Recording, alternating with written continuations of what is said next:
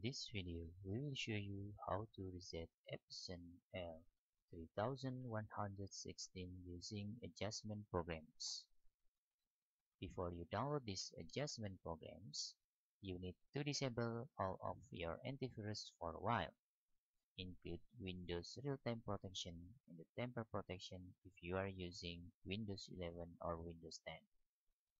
In here, let's try to disable our Temper Protection and the Real-Time Protection on Windows Defender. On the Virus and Threat Protection settings, you can click Manage and disable Real-Time Protection, Cloud Delivered Protection, and the Temper Protection also.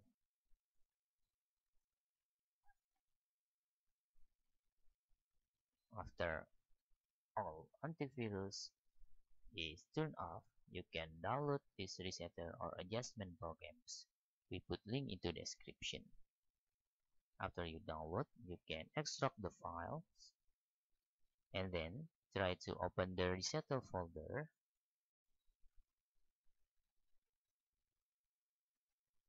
and run adjustment program as administrator here.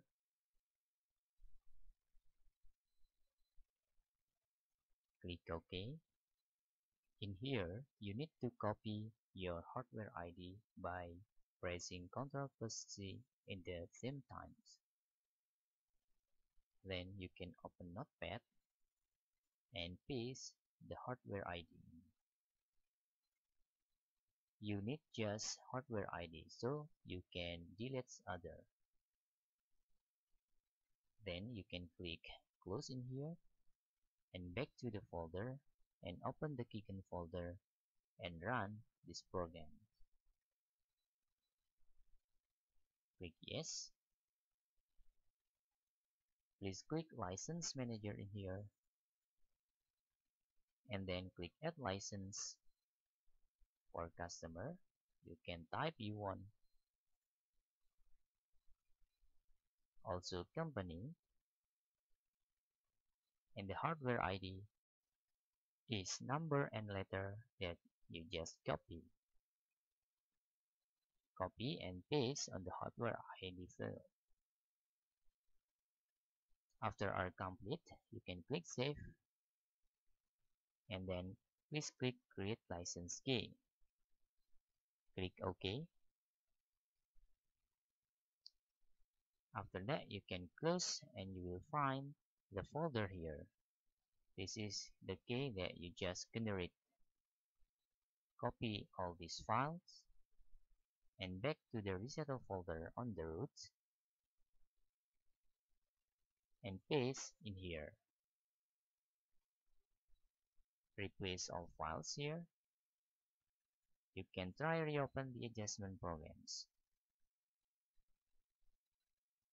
Click yes and click OK. If you can see, there is no Epson L3116 because this printer is also the same type with L3110 printer. You can use this resetter for both printer. Click on particular adjustment mode button and select Was Ink Pad Counter and click OK. Please click on Main Pad Counter option and click button check in here. Then you can click Initialization button in here. After that, you can click Finish. Turn off your printer, then you can turn back on your printer again. That's all.